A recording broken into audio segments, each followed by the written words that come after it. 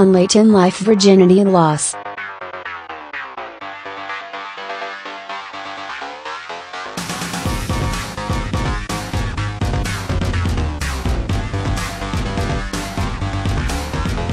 Keith McDorman walks into the back room of an Austin, Texas coffee shop.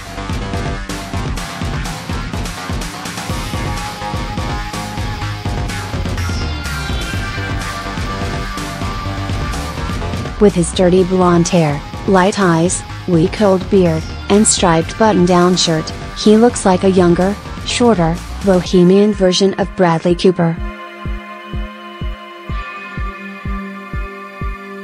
He tosses his scooter helmet onto the wooden table, sits across from me at a booth that barely fits us both, and talks before I ask a question.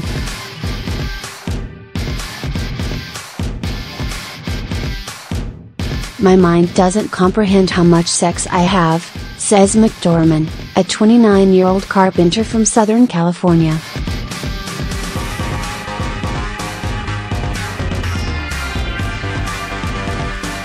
That statement brings glances from studying college students.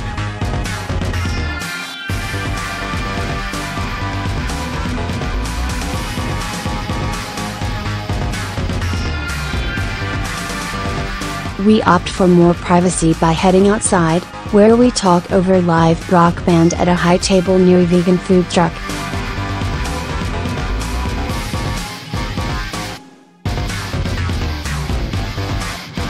McDorman continues by telling me about a conversation he had recently with his girlfriend, in which he expressed fear that his libido had dropped.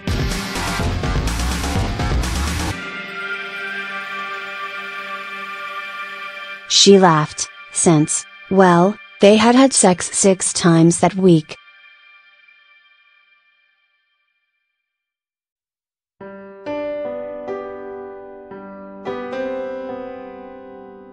He told me this less as a brag and more as a preface.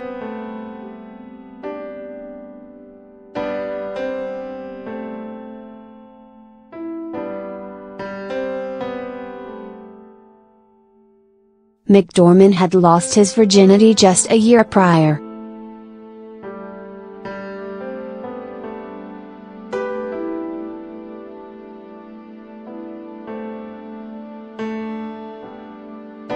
He abstained from sex because he had low self-esteem, which he says heightened after learning about his sinful nature at church.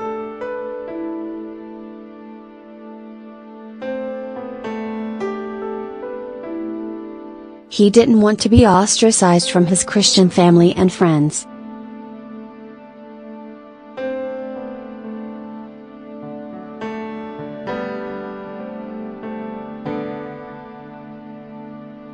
And he didn't want to prematurely ejaculate while messing around, which had happened to him once in college.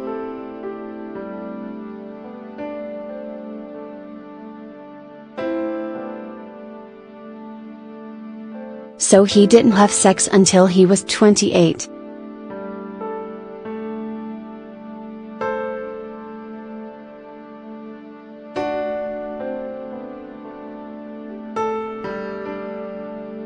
What eventually made him feel ready was practicing orgasmic meditation, which entails stroking a woman's clitoris for 15 minutes.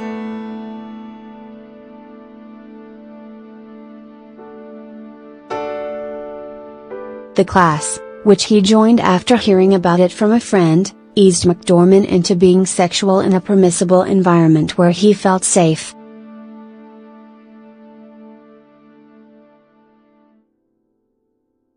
Soon after, he lost his virginity to a girl in this community and later met his current girlfriend.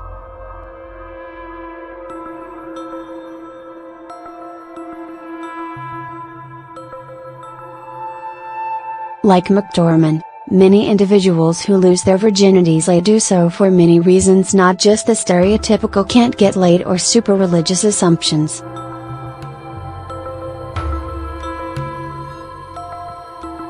Whether it's by choice, circumstance, or both, late virginity loss can bring anything from pride to sexual dysfunction for the few Americans who experience it.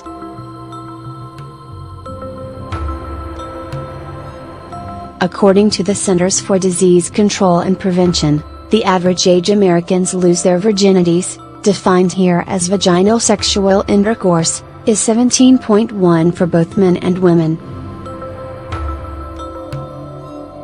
The CDC also reports that virgins make up 12.3% of females and 14.3% of males aged 20 to 24.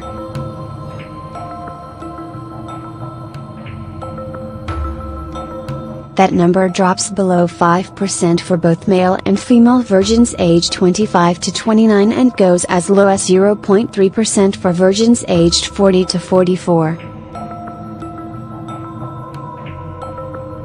Of course, those statistics only represent heterosexual penile vaginal sex.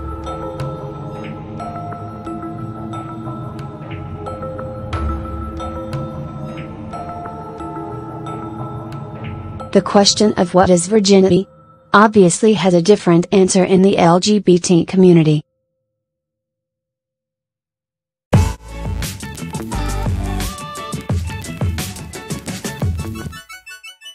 And straight people, too, sometimes feel that oral or anal sex counts as virginity loss.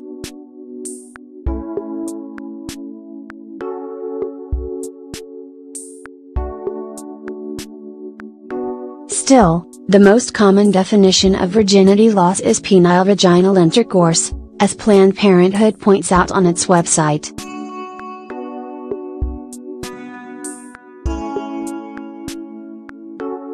Statistically, if you didn't have sex in your teen years, you're in the minority.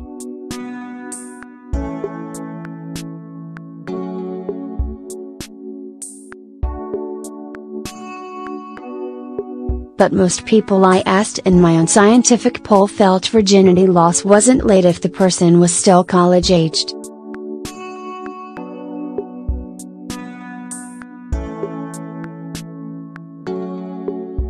Many thought 25 was the first late age.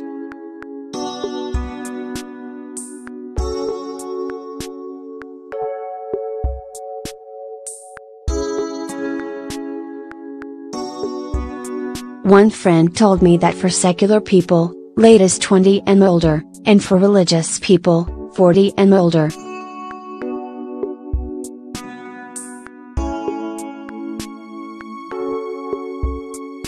The popular 1999 film American Pie suggests that late is freshman year of college.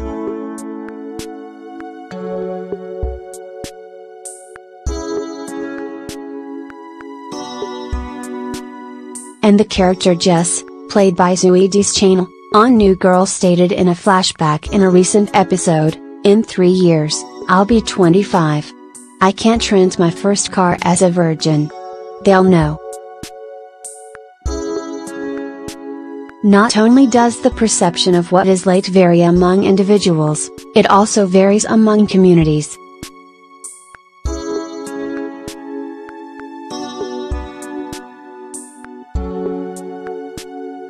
For Sarah and John Devaney, who lost their virginities to each other on their wedding night, being a 30-year-old virgin was not too outlandish within their Christian community.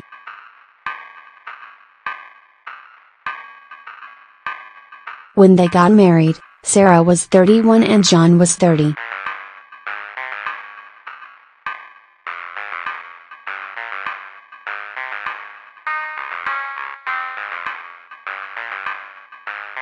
The couple recently Skyped with me, sitting on their bed in Reno, Nevada.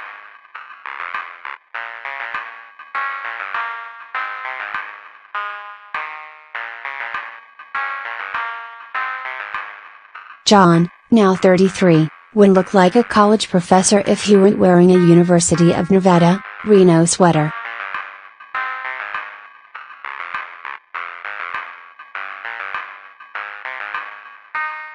He's an online math teacher with thick-rimmed glasses, neat dirty blonde hair, and unblemished white teeth.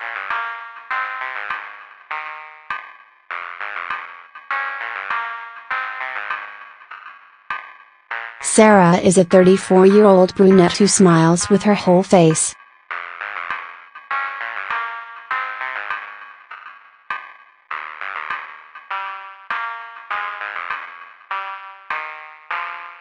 She has bangs, dark eyes wrapped in black mascara, and is a director for a Christian ministry.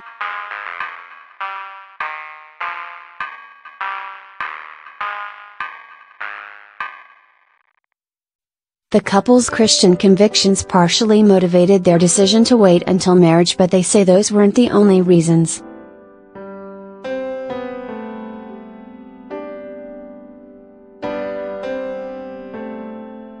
The two also wanted to avoid STDs, pregnancy, and the emotional damage they had heard can come with having sex with someone who ultimately leaves.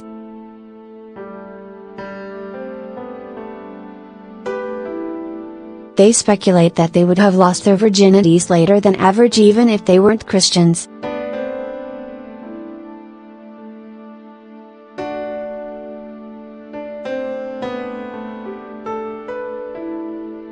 John thinks he would have lost it after college, in his 20s, since he admits he didn't know how to talk to girls before age 20 and wasn't ready for sex before then. Sarah says she had low self-worth before age 25, making her believe she would have eased into sex piece by piece in college.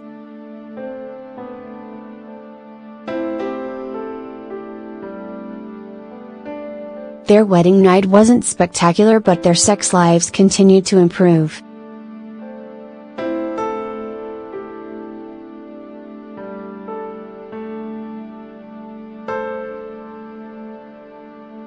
The first time felt good to me, but he didn't orgasm, Sarah says. We knew we wanted to keep learning, to figure it out more.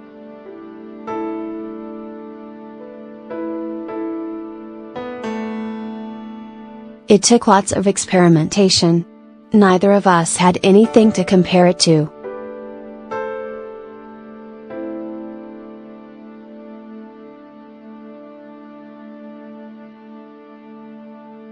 If I didn't orgasm or he didn't orgasm, it's not like, you don't love me.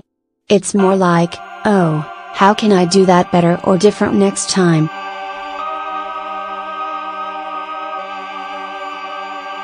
John agrees with her, adding, I think we're in a very satisfying sexual relationship.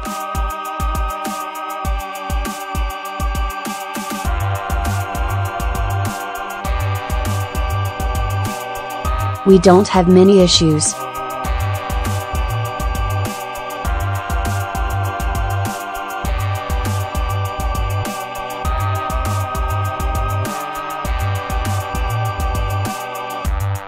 Not every person who loses their virginity later in life fares as well as John and Sarah, though.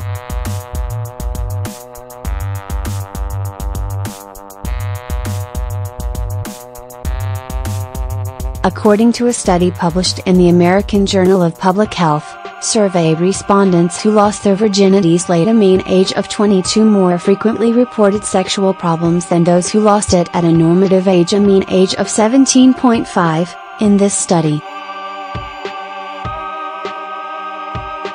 These sexual problems include having trouble reaching orgasm, maintaining an erection, and becoming sexually aroused.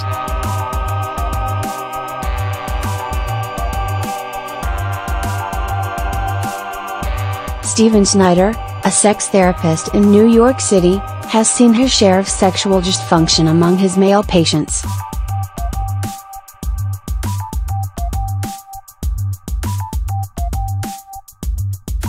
These patients, who often are virgins or men who lost their virginities in their 20s or 30s, most commonly suffer from extreme shyness, social anxiety disorder, or anxiety about their bodies. It generally has to do with how sex is done and how it's arranged in the secular modern world, Snyder says.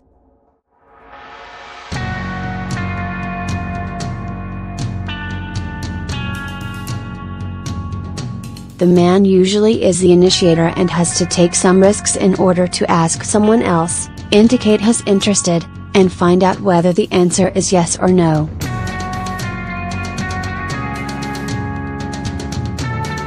So a man who is socially anxious is going to have much more difficulty taking that risk.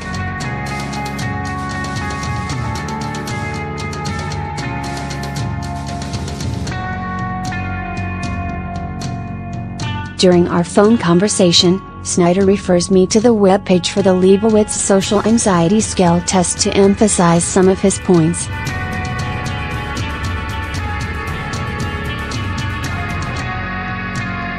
If someone doesn't feel comfortable being the center of attention, a question on that test, sex may not be easy for him or her, since it requires being the center of attention, Snyder says. If someone's not comfortable meeting strangers, another question on the test, they may not thrive sexually, since we tend to have sex with people we know the least well, according to Snyder. Snyder says his patients' feelings about being older virgins varies from somewhat embarrassed at 25 to extremely embarrassed at 45.